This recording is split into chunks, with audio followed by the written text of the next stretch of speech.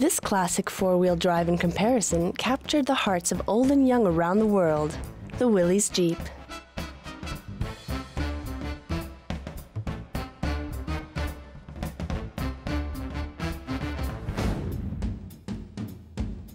(1940) and the Second World War rages in Europe, and the United States of America sees itself compelled to enter with all their might.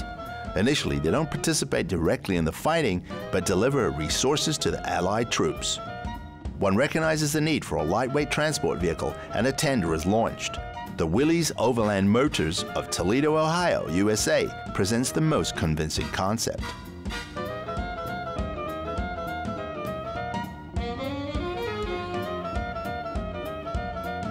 The first 16,000 examples of the four-wheel drive vehicle are constructed and immediately packed and shipped for the use on the front.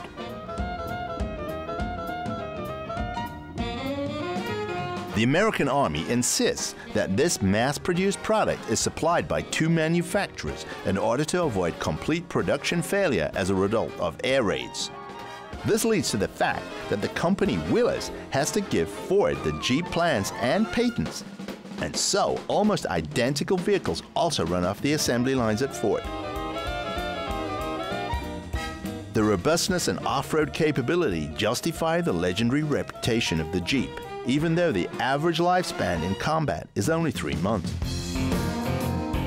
Those examples that survived the war have a good chance to turn gray in honor. Moreover, with the end of the war, production doesn't stop. So after the war, Willys-Overland no longer presents just vehicles for military use, and one can buy an off-roader for civilian use.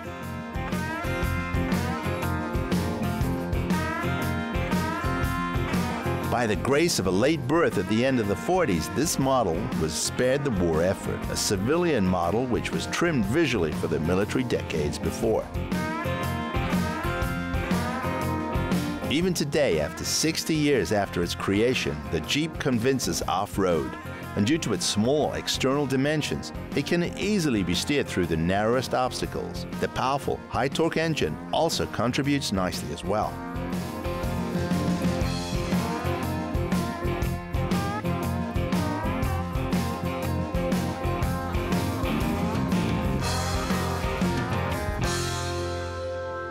Gears are changed using a 3-speed transmission that drives the rear wheels. And when required, the driver can switch to all-wheel drive. Otto Bussinger has been a die-hard Jeep fan for many years. He has restored a number of models, and this one is almost perfect, a multifunctional car.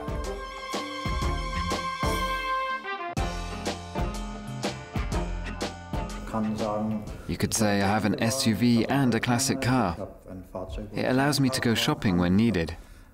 I have an open car, even a sports car, and I can even save on a motorcycle with sidecar, because the Jeep is the only car where I sit on it and not in it. I can do everything with the thing, although I'm not completely weatherproof, but for that you have another car. One can also do this without this, maybe.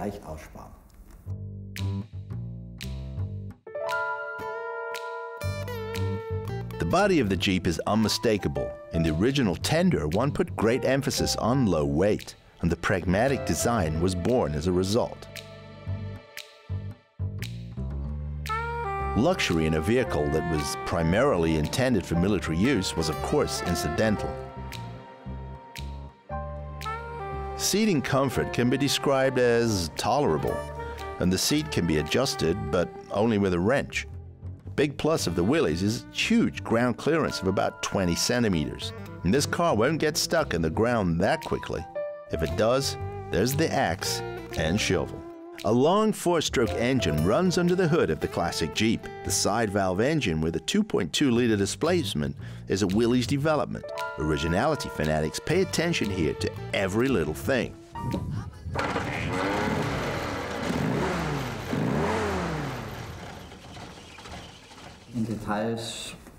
All details up to the hose clamps and spark plug sockets with rubber teat, and the original American horn that was installed from the time in these cars, and the lubricating pot holder for the original grease pot, to the original wiring with the then insulated cables and the color markings. The original Willys cooler with 5 ribs, the Ford only has 3. so there are 1,000 details. The engine, as it were, is omnivorous. In the original condition, there were no valve seats in it, so that none could fall out. And in the engine with the side valves, that is not that bad. You can usually drive with normal and leaded, so bad gasoline like this one can take no longer exists. It only needs 68 octane when it burns. Original Jeeps from the first generation are much sought after. About 18,000 euros can be paid for a good example, and restoration objects are available for about half of that. The driving dynamics of the Jeep surprise. It is as nimble and quick as a flash over uneven terrain, and only at higher speeds is its temperament noticeable.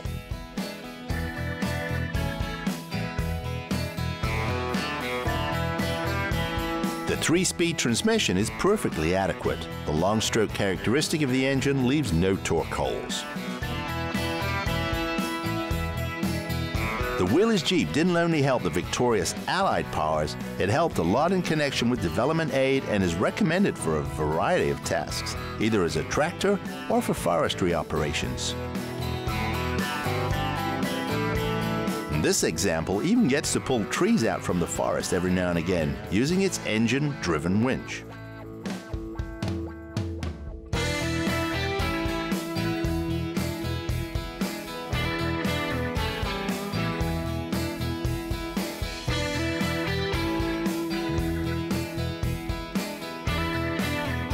And so, especially today, one feels a positive aura from the Willys Jeep.